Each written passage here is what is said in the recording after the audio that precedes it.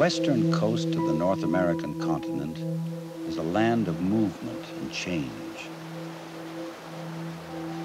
A border zone between the Earth's crustal plates, shifting against one another as our planet continues to evolve.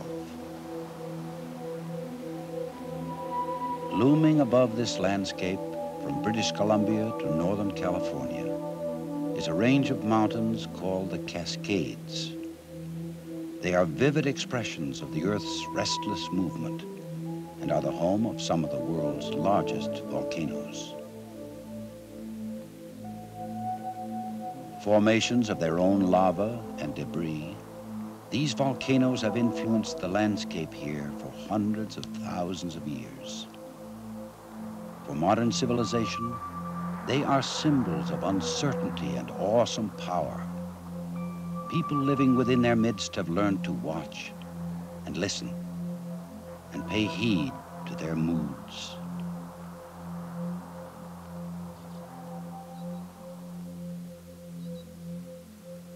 In southern Oregon, within an area now known as the Klamath Basin, there live a people whose coexistence with the volcanic landscape has encompassed many thousands of years. They see the physical world and the spiritual world as one. Each rock, each plant, each animal with whom they share their environment is an individual reflection of creation. The forces of weather and geologic change are the embodiment of powerful spirits which influence their lives.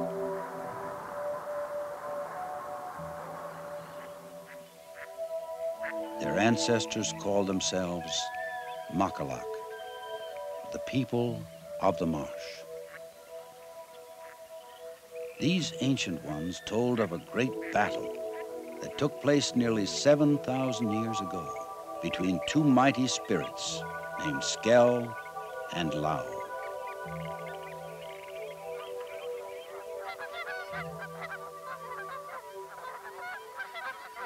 Skell was the spirit of the above world, the region of light and beauty. He lived in the marsh country.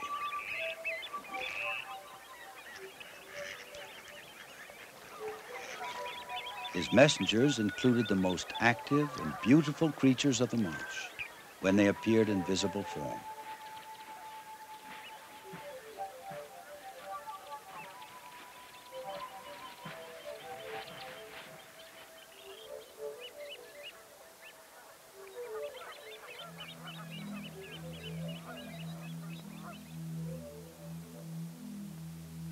Deep within the mountains surrounding the marsh dwelt Llao.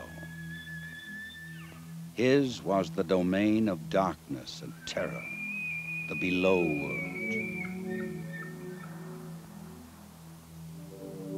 The great volcanic mountain that towered over the western side of the marsh was Llao's passageway to the kingdom of light.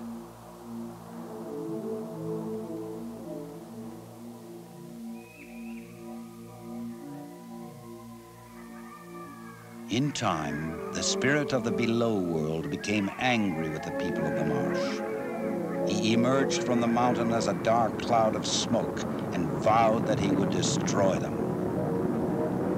Hearing Llao's thundering voice, Skell came to the defense of the people, and a furious battle began.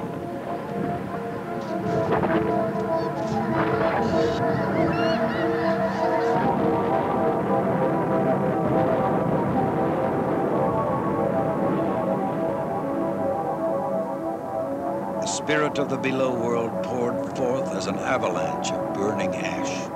Like a river of flame, he swept over the land, devouring forests and covering valleys, continuing on to the homes of the marsh people.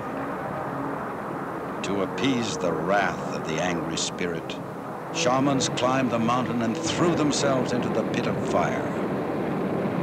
But Llao would not be appeased.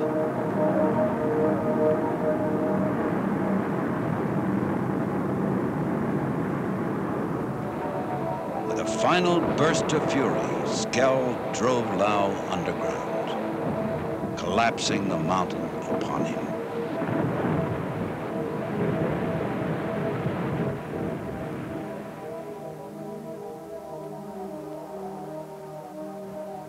When daylight returned to the land, the high mountain was gone.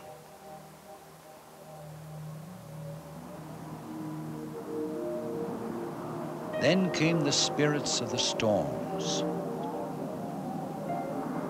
Snow and rain fell for many years upon the ravaged land. In time, the spirits of the trees and animals returned in their physical forms.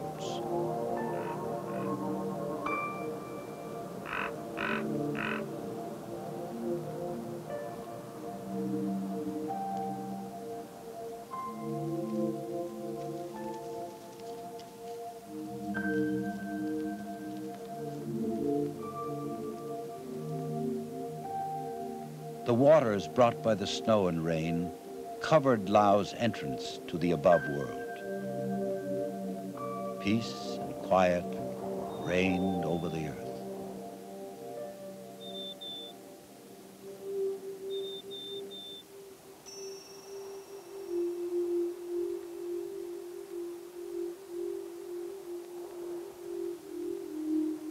The people of the marsh called this place the Lake of Blue Waters. For them, it was a place of great spiritual power, a passageway to the inner world of divine vision.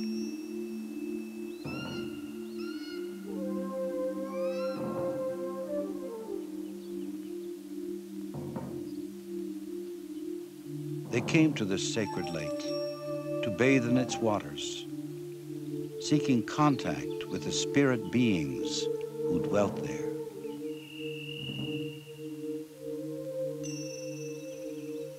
To receive a vision was to experience a state of union with all creation. Body, mind, and spirit became one. Hunter, warrior, and shaman could return to their people with great strength and wisdom.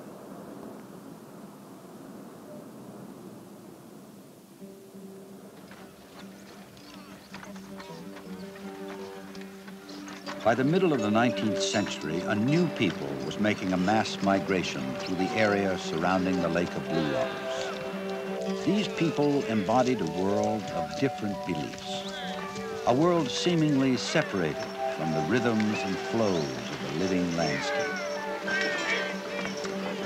They came to carve new lives from the raw material of the earth and to expand the growing empire they called the United States.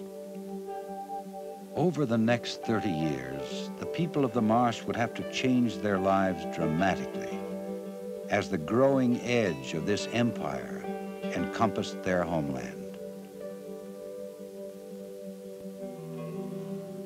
The Maklak spiritual link with the living landscape would be weakened, but not severed.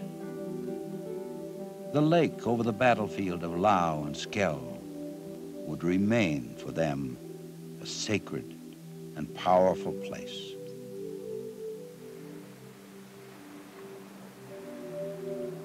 During these years of the great westward migration, the Lake of Blue Waters was discovered by gold prospectors and visited by soldiers, hunters, and thrill seekers. These newcomers would call it Deep Blue Lake, Lake Majesty, Hole in the Ground, Crater Lake. In the summer of 1885, a man named William Steele made a journey to this lake from the growing city of Portland. Years earlier, as a schoolboy in Kansas, Steele had been deeply moved by a short description of the lake that was printed in the newspaper wrapped around his lunch. For William Steele, seeing Crater Lake was the fulfillment of a dream. The newspaper descriptions and fantasies of the past could not approach the reality now before him. He looked over the lake in awed silence. Realizing that the lake and its surroundings were unclaimed and open for exploitation, Steele became deeply inspired to protect the area from private development. Soon, his vision prompted a movement to create a national park. In 1886, William Steele returned with a scientific expedition to explore the lake's depths. They found it to be nearly 2,000 feet deep, one of the deepest lakes in the world. During the years that followed, Steele wrote numerous books and hundreds of newspaper articles describing the dramatic features of the lake and the deeply spiritual feelings he experienced there. The Lake of Blue Waters became known to people throughout the country. In 1902, Congress spoke for the hopes of an entire nation by preserving Crater Lake as a national park. In the tradition of the Maklak, it was recognized as a sanctuary of the spirit for all people.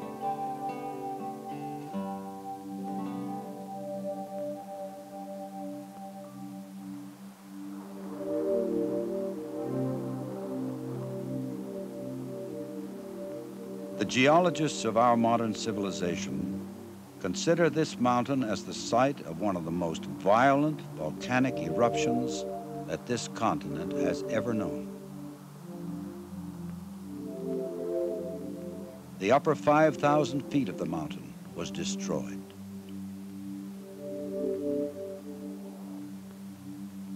Fallout from the eruption blanketed hundreds of thousands of square miles with a layer of fine gray ash. This layer remains today as the signature of an awesome event and a reference point in geologic time.